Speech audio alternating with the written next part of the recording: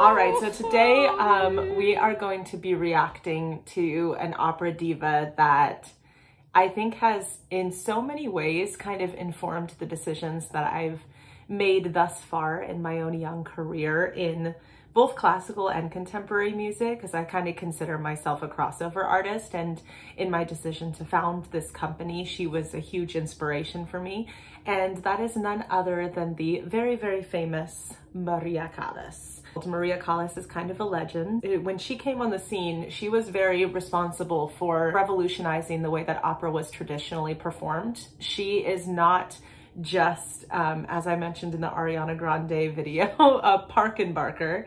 She is a actress through and through. Started breathing new life into a lot of these female operatic roles, particularly for soprano. They had more depth and more nuance of character, and as a result of that, she's kind of renowned for her acting subtleties and the beautiful characterizations and genuine performances that she gives on stage.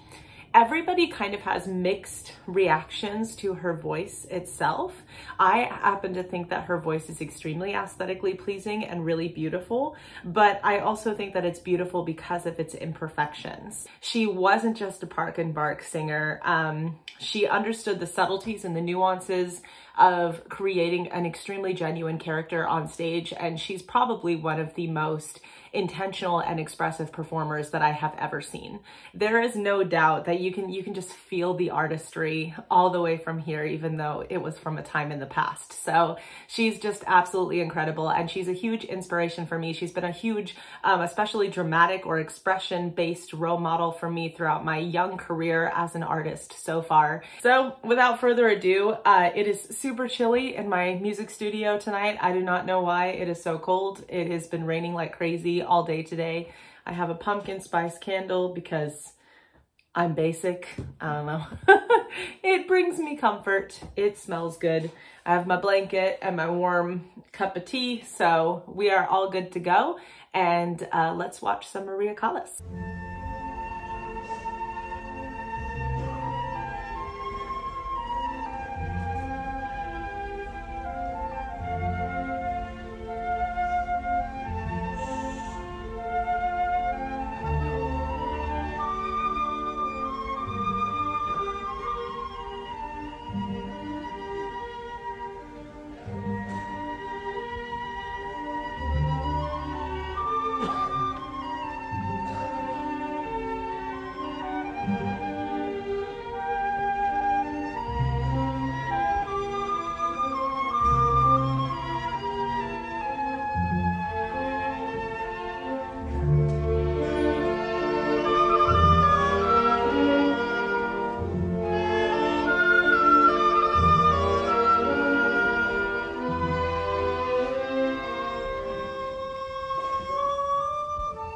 Okay, so I know that it's just the instrumental so far because there's a long lead-in into this piece, but I thought I would mention that this is the aria Casta Diva.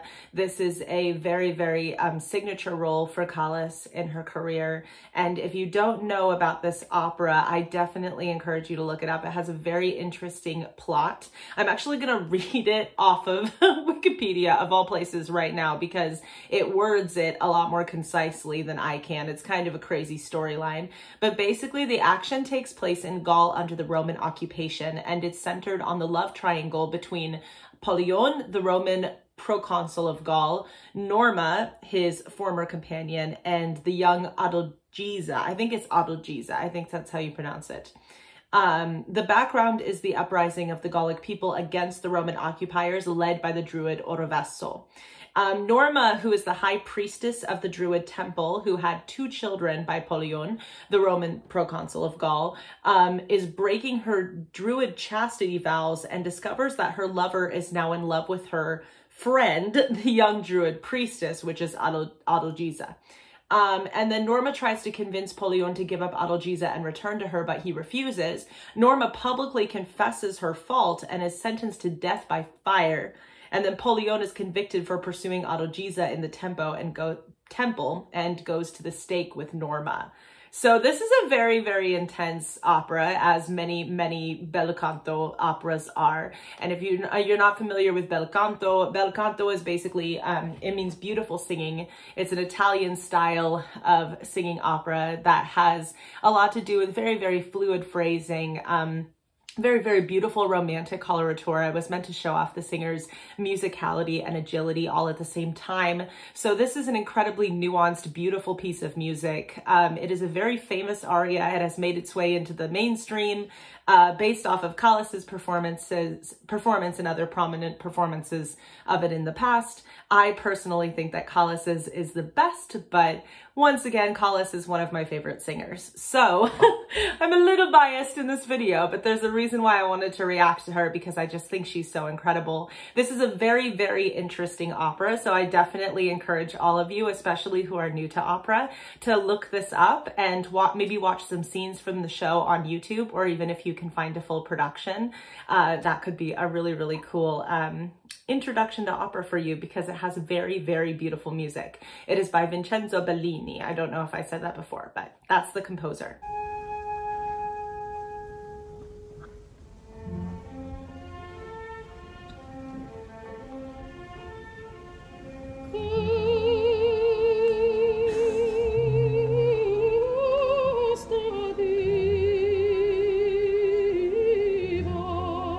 This is some of the most beautiful, nuanced acting in an introduction that I have ever seen. And that's part of the reason I wanted to analyze this performance, was the fact that this is, in my opinion, how a true professional performer sets you up during a long musical interlude at the beginning. So basically this entire aria is to put you more in the context of the show. I believe this is kind of her prayer to the gods that they're going to defeat the Romans in battle. So there's this sense of kind of like foreboding tension in the aria that something really epic or really big is about to happen, whether it be a good thing or a bad thing. And it kind of feels like the calm before the storm a little bit. I was talking with my husband, who's executive producer for Opera Cecilia. I was talking with him about this the other day, and it honestly, this whole entire aria feels like a calm before the storm. It's this moment of prayer, this moment of meditation before a really, really big thing happens that she knows is going to be kind of a landmark or a huge life change for her and her people. So there's that foreboding tension and that weight that the aria carries. And she went through this entire emotional evolution through that intro. She set us up for that character brilliantly. She had so many different shifts in thought. And if you really, really followed her movements closely and you really like paid attention to all of those subtleties, she's telling a story before she even opens her mouth to sing. And then when she opens her mouth to sing, it's like the exclamation or the proclamation of that story to the public. So she had a very internal experience before having more of an external one, but the external one still feels super personal. It's really amazing what she's able to do with such subtle acting choices. And such clear storytelling. Also, that was a beautiful legato line at the beginning, all on one breath. And you want to kind of plant a seed and be gentle with the onset of this piece. Let's keep going. Casta, Diva,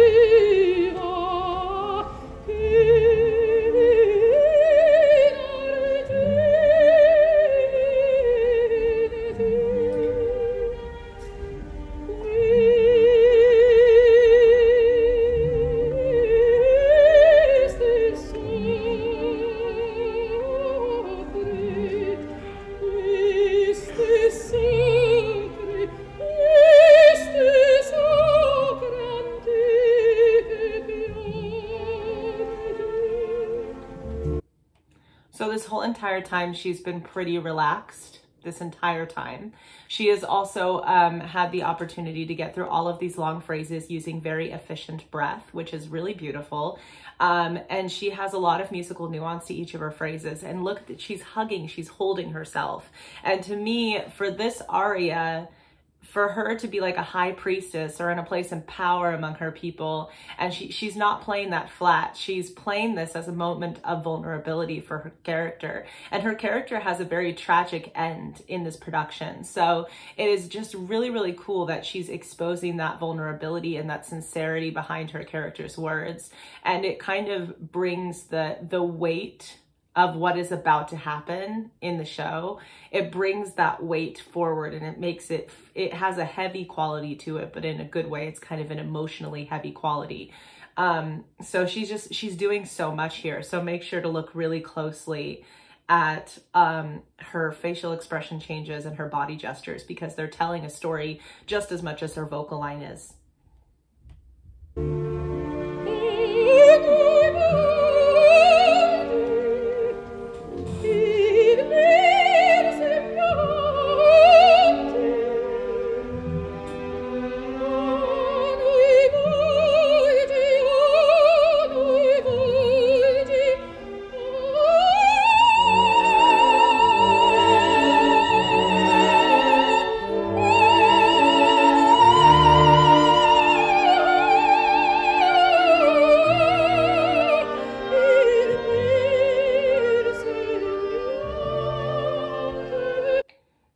Okay, so that whole entire section of the aria that we just heard, all of that had so much musical nuance to it, and it's because she was playing around with dynamics. One of the things that I always talk about with my singers, and something that I deeply internalized early in my training, is that we never really want to sing static as singers. The human voice wasn't really meant to move that way. And so the fact that she's adding subtle crescendos, subtle decrescendos, she's creating an arc to every single one of her phrases, all of that is helping her get through these really, really long bel canto lines. And all of it is helping her become super, super musical when it comes to expressing the Italian text as well. And not only does this make her more technically efficient, and it means that she's using her breath more efficiently, but it directly feeds her expressivity. It directly feeds how expressive she is, and the combination of that with her body gestures and with her facial expressions make for the complete performance. So super, super cool. Super cool. I'm nerding out in case anyone hasn't noticed. I'm nerding out. It is late at night and Taylor is nerding out. So I love her so much. Let's keep going. Let's keep going before I keep ranting.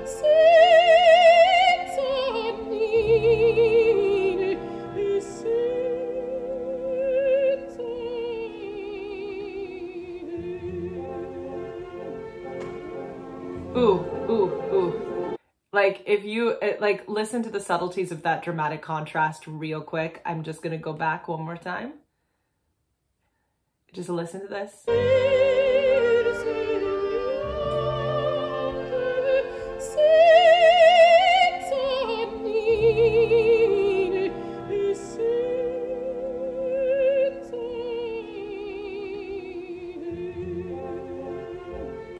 That use of air right there is really, really, really beautiful. And I can't stress enough how important airflow is as a singer. It's probably the most foundational, most important thing is breath management and a deregulation of breathing. I am so sorry. It sounds like somebody's literally drilling a hole in our apartment right now. So I am so sorry if you can hear that in this video.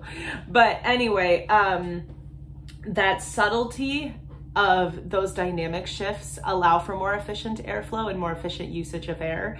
But regulation of your breathing and breathing technique is the foundation of good singing. It's something I always write on the whiteboard when I go in to teach my students. And it is something that I'm trying to deeply internalize because it is also an aspect, being an anxious person myself who tends to carry tension in her body, it also has been an aspect of my artistry that I've struggled with in the past. So it's something I've deeply internalized over my time as a singer.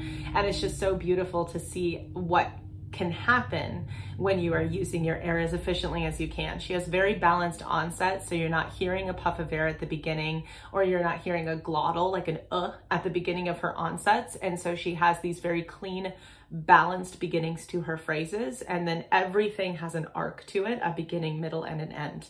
And all of those things are extremely expressive in addition to being technically efficient. Okay, let's keep going.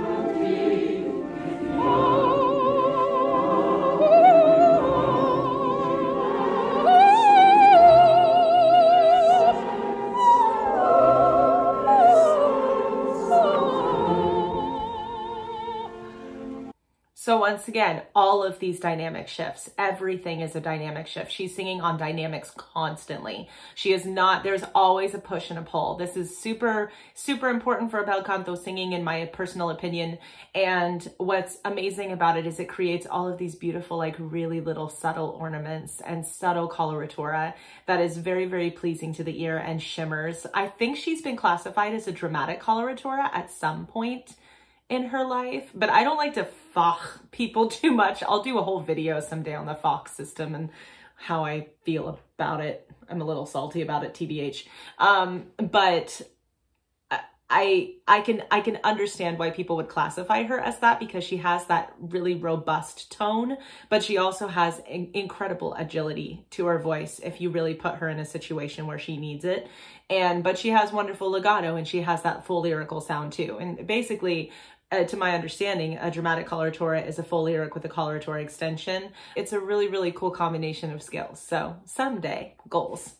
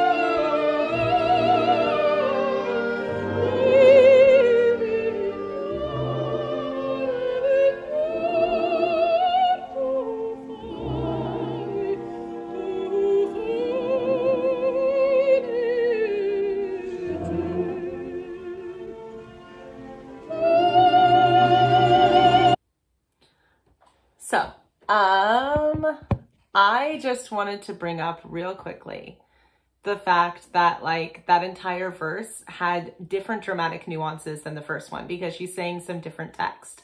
And so she's continuing to keep the story alive. And this can be challenging to do when you're singing long arias like this, especially if the arias are somewhat strophic or they have kind of like a verse quality to them. Like this is returning to the same melody, but different text. that can be challenging. It can be challenging to repeat the same melodic line and have dramatic nuance to it. And she's just never forgetting to tell a complete story, and she's never losing energy. She's completely engaged in the performance from start to finish. The other really, really incredible thing about her that I witnessed in that whole entire section was the fact that she is interacting with the chorus. She is acknowledging their existence. And in a lot of these concert performances with opera singers that I have seen, sometimes they just don't even acknowledge that the chorus is there, and the performance is very presentational, but she's interacting with them as if they're characters in the scene. It's very subtle, but it's there. And as a result of that, she really feels like the leader of those people, that high priestess that her character truly is.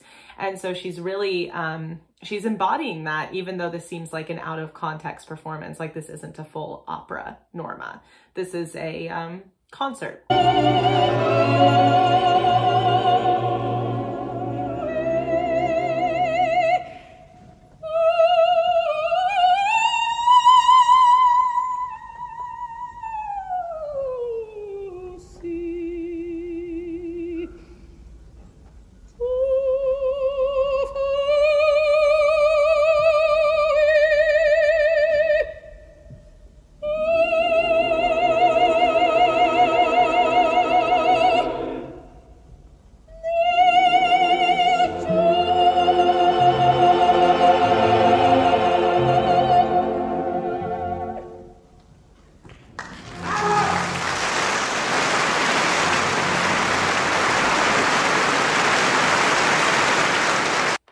Gotten some hooting and hollering in the audience, and that is well earned. So that is Casta Diva, sung by the incredible Maria Callas. Did I kind of wish that that high note was a little bit more evenly supported? Yes. That wasn't my favorite high note that I've ever heard Callas do. That being said, it was an incredible diminuendo on the way down, and once again, she's always singing on dynamics. So it's always going to have a bass line of beautiful when a singer is always using dynamics to create arcs to all of the phrases. So overall, absolutely phenomenal, beautiful, moving performance. And I love just all of the subtle characterizations, all of the absolutely sincere things that she does with her character here.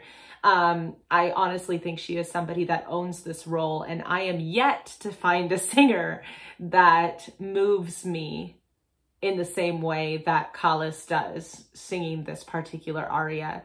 I know there are a lot of great singers who have sung this out there, so let me know if you have another one that you're a huge fan of, but this just happens to be my personal favorite interpretation. It feels really weird giving any criticism to like somebody who's such a legend in the opera world when I'm literally like, I don't know, an unborn child still in the opera world in many ways. I'm such a fledgling. But the reason why I wanted to bring these up was just because it just kind of goes to show that even the most famous singers in the world are not perfect. Like, they're human beings and they have vocal issues that they battle with just like all of us do. I definitely have them, of course, myself as well. And a couple of the like little tiny nitpicking things that I noticed is that she sometimes carries some tension into her upper register, which is why I said that I wish that high note was a little bit more free. I also kind of noticed that there's a little bit of like, so you have like these veins that sometimes can pop out in the side of your necks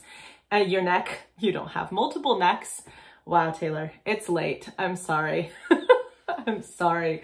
But anyway, you have these veins that can pop out in the side of your neck, and those are kind of like the sternocleidomastoid muscles. I think I'm saying that correctly. I think that's the name of the muscle. And when those muscles pop out, it can be a sign that there's some like neck or throat tension. I hesitate to say throat tension, but definitely some tension that's happening kind of in the upper region of the body. And maybe a little bit too lifted of a larynx. And so as a result of that, those are just some fancy anatomical terms, saying that she's carrying a little bit of tension up there, and you can kind of tell. Some people naturally have kind of bulging veins on the side, especially if she was pretty thin at this time in her career. And if you're thinner, it can be a little bit, if you're skinnier in this area, it can be a little bit easier to see that. Even if you don't have a ton of tension there, some people just have that. But at the same time, usually it's kind of an indicator that there's something going on tension wise, or there's some sound that's funneling back a little bit. And honestly, relatable issues because a lot of opera singers battle this. And like I said, even people that are legends in the opera world, even Renee Fleming and Luciano Pavarotti and Maria Callas and Joan Sutherland, all of these incredible divas and divos, all of these people had vocal issues that they dealt with too. They are all human beings. And I think sometimes we just put these people on pedestals and we expect them to be like gods and goddesses of the opera world. And that is not true. They're humans that happen to be excellent at their craft and were renowned for their craft, but they still had flaws because they're humans. So it just kind of goes to show that, like, you're never going to be perfect. You can be excellent, but you're never going to be perfect. So if my fellow young artists out there, any aspiring singers of any genre, find any comfort in this video, I hope they are comforted by that notion. Even Maria Callas had her issues. And she also, from what I have read about her, led a very difficult life, kind of a tragic life as well. But she will always be known in the opera world as somebody who revolutionized the interpretation of many of the most famous soprano operatic heroines of all time. So brava, beautiful diva. If you would like to check out some of my work as a vocalist, you can subscribe to my solo music channel, which is called Taylor Marie. Link to my channel will be below. And if you are interested in more that Opera Cecilia has to offer, go ahead and like and subscribe to this Opera Cecilia YouTube channel as well to be updated on everything that is happening with our company, including a continuation of the Artistic Director Reacts series, where I react to and analyze prominent performances in and out of the opera world. I will see you all again soon around here. So have a good night. Bye.